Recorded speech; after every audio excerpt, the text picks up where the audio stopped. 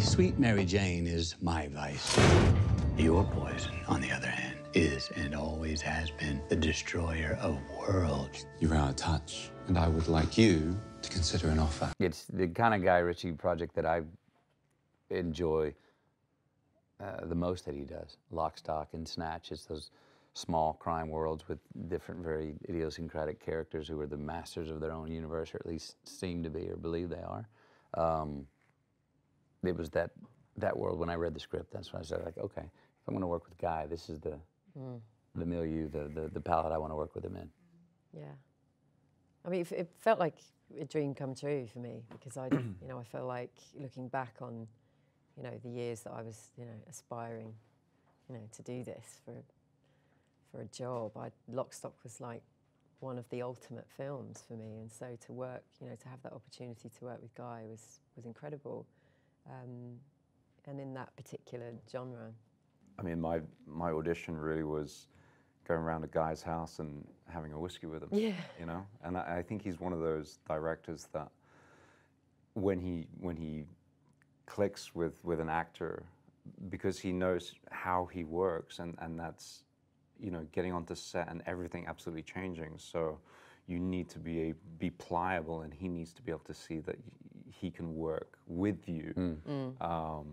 For me, it was, you know, after that sort of morning, it was just like, man, it would be a dream come true to be on the project. So yeah, I was happy to be aboard. I would say that he was slightly more eccentric than he was on The Man from U.N.C.L.E. on this. He was pretty eccentric on that, with his private dining table with a white cloth being brought to the set and delicious food at strange hours of the day. And he was dressed then head to foot in tweed in Rome in 80 degrees.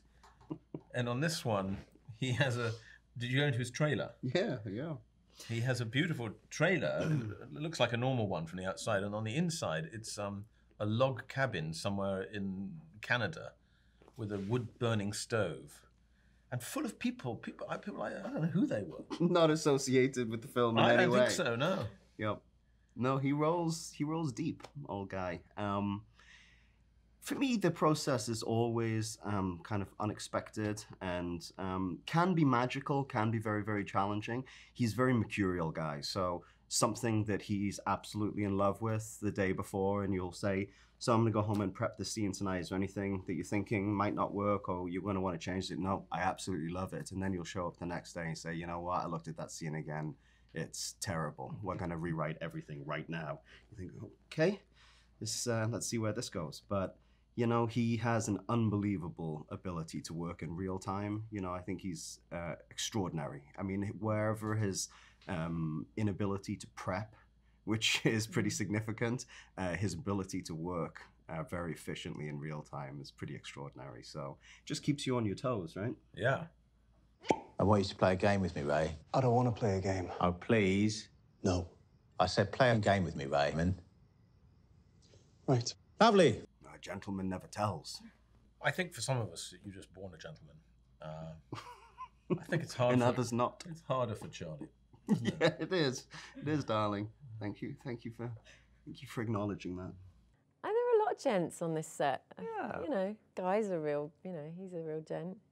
He's always in a snappy suit for work. I mean, they were all very chivalrous.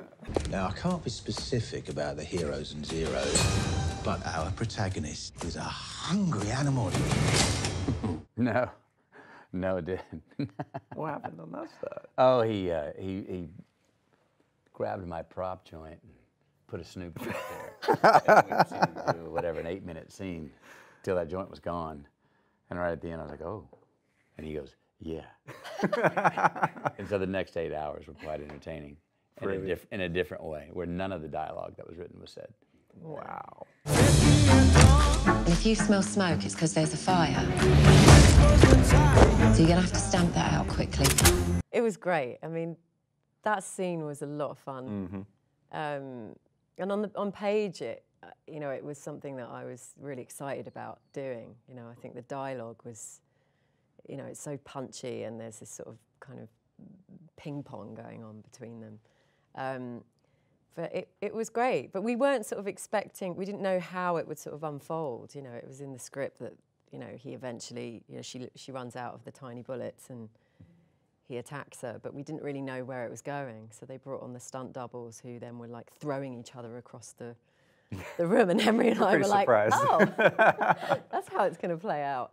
But it's, you know, with Guy, it's very, you know, it changes a lot. So you really sort of have to be on your toes, and it's a lot of fun, you know. For an actor, I'm sure you'd both agree. I think it felt really refreshing actually to do something that wasn't so regimented and kind of on every single word. Yeah, you have to be very agile.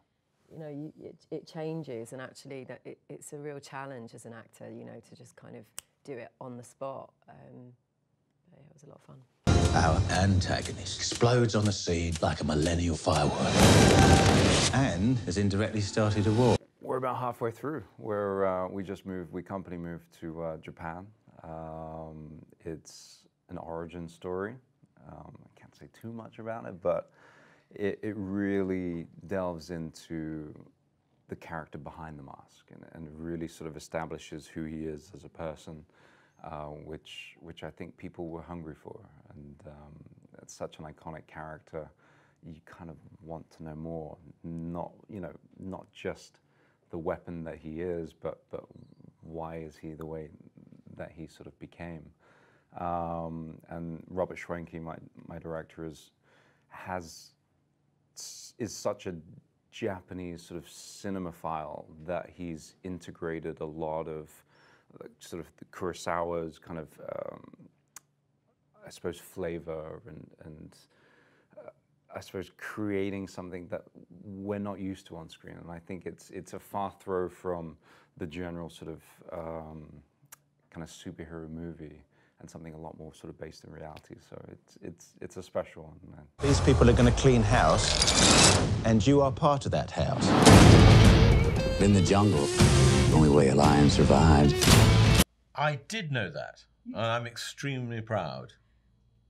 I know, 100% red ones. And this, you know, having had, I think, 8% on Rotten Tomatoes with one film that I shan't mention, it was a lovely boost. Yeah, it's pretty What's good. the lowest you've had on the tomato meter? I dare not go on to check. I do know that Guy and I's first film together was 23%. That's pretty shit. Yeah, which is pretty unfresh. Ouch. Yeah, we don't blame you though. You just compile the data. It's hard not to blame you, and you know, feel very resentful of your site's ability to shine a very bright light on our failures, but we don't. So, thank you for your service.